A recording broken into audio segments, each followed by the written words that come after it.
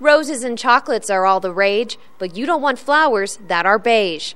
Red and pink are in this season, but the colors don't have to have a reason. I would just say send the flower that you think is the most beautiful to you, and don't worry about what the flowers signify as far as color is concerned.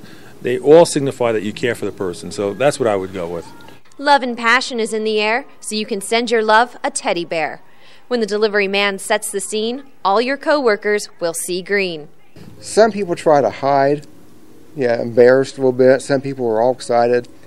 A lot of times the people in the office is more excited than the recipient is because somebody's got something, it's pretty cool.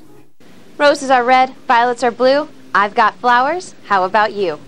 Flowers are about the moment, the impact, that great smile and hug that you're going to get after you give the flowers. So you want to give the flowers and then expect to have something in return as far as a nice big hug and a kiss type of thing.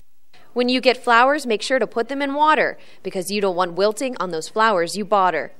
There's many options depending on what you want to pay to make your love smile on this Valentine's Day.